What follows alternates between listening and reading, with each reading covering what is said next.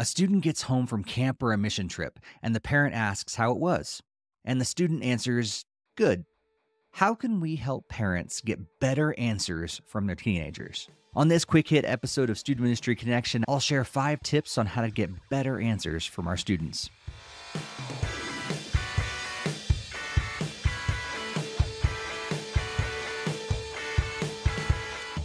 Welcome to Student Ministry Connection, a podcast for those who serve in student ministry but also want to connect with others and grow as disciples and leaders.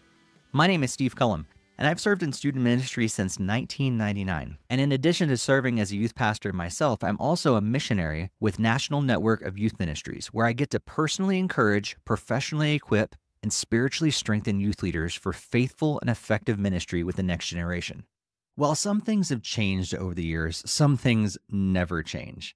One of them is how many teens will respond after youth group, camp, a mission trip, or something else.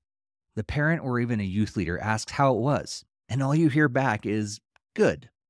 We all know there's more going on inside their heads and their hearts, but how do we get them to talk about it? And how do we help parents have good conversations with their kids? That's exactly what we're going to be talking about today on the podcast. But before we jump into that, let's pause and thank the sponsor of this episode. Ministry can be complicated to navigate, especially when you're juggling multiple jobs, roles, or youth ministry gatherings. Student Ministry Connection believes that the best leaders are healthy leaders, leaders who are able to lead from a place of abundance rather than exhaustion. And that's why we believe in G-Shade's youth ministry curriculum.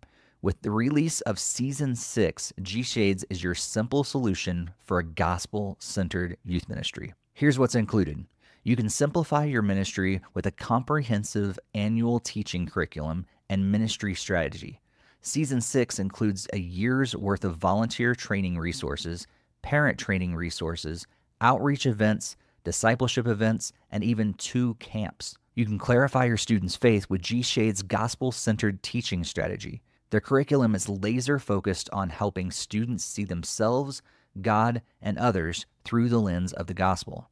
And it shows up in every topic, series, and week.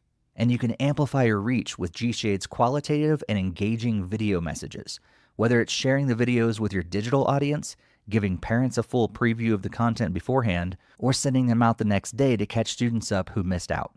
G-Shades allows you to extend your ministry's reach, and that's not to mention the benefits of your students hearing the gospel preached from different voices and perspectives. There are lots of great youth ministry curriculums out there, but G-Shades sets itself apart because of a strong focus on the gospel. I've been so impressed with Mike and his team as they've created an amazing gospel-centered curriculum. So head over to gshades.org to catch your first glimpse of G-Shades Season 6 with a 4-week free trial. And when it's time to buy, you can use the offer code CONNECTION for 10% off their top-tier curriculum. G-Shades, seeing life through the lens of the gospel. You can find the link to G-Shades in our podcast show notes. As I said before, there are so many things that are going on inside the heads and the hearts of our teenagers, and parents are struggling with how to get those students to talk. So here are 5 tips that I think will help those students begin to talk. Number 1 is that we need to know that many students need to process first. They may not be ready to respond right away, so maybe parents need to schedule a time in the future when they can talk about it. Prompt them ahead of time that yes, we don't have to talk about it right now, but in a couple days, I'd love to hear more about it. That will help the kid think about it and then prepare what they're going to talk about. Number 2, sometimes it helps to get students together. If parents have a carpool, sometimes they're more likely to hear about youth group, camp, or a mission trip just by listening in to the conversations in the back of a car. In fact, parents may not even have to ask any question. Just listen in. Number 3, we can ask good questions while the students are still on the trip or during youth group time, and also have them think about what they're going to share with their parents instead of just good. Sometimes I even ask them what they're planning on sharing with their parents when they get home. I'll also encourage them to journal throughout camp or a mission trip so they've already thought through what they're going to share, and then they can even read through that journal as they're sharing with their parents. Number 4, We can prompt parents and guardians with some good open-ended questions. Some of them can be generic, but it also helps to have some questions that are directly tied to what we're going to be discussing at youth group, camp, or a mission trip. And I'll send those questions to parents ahead of time via email or a text. The email can explain what we're talking about and give several questions to ask, and a text can go out soon before we dismiss or get home with at least one question that parents can ask on their way home. And number 5, I'd encourage you to have an event where students will share in front of the youth group or in front of the church.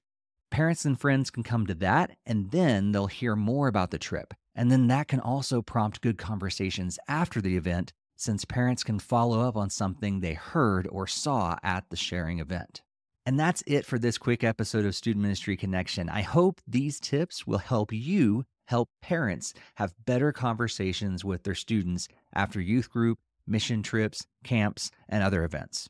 And if these tips did help, I encourage you to not only subscribe to this podcast, but also share it with another youth leader who may also need to hear tips like this or all the conversations that we have on our other episodes. If you're listening to this right after it gets published, I am currently at the Global Leadership Summit for GLS Next Gen. I'm actually going to be recording a talk, and that content is going to be used with lots of other content for GLS Next Gen 2025. And so, again, I'd appreciate your prayers.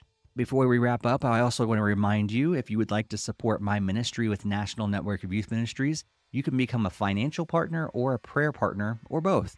Just head over to nnym.org/Steve Cullum. And also thank you so much to G-Shades for sponsoring this episode. Head over to gshades.org to check out the latest season of their curriculum, and be sure to use the promo code CONNECTION for 10% off your order. Thanks again for being here for this episode, and if you haven't subscribed yet, be sure to do that on your favorite podcast app or on YouTube so you don't miss future episodes. Until next time, be sure to stay connected, and may God bless your ministry.